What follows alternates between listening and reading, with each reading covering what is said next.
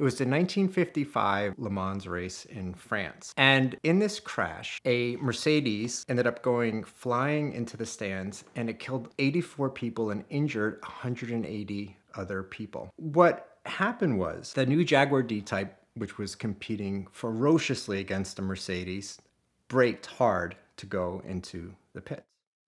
And they had the disc brakes, as most cars did, and the Mercedes had drum brakes to save weight. As the Jaguar broke suddenly, there was an Alfa Romeo right behind it that swerved, and the Mercedes also swerved because there was no way they were going to stop in time.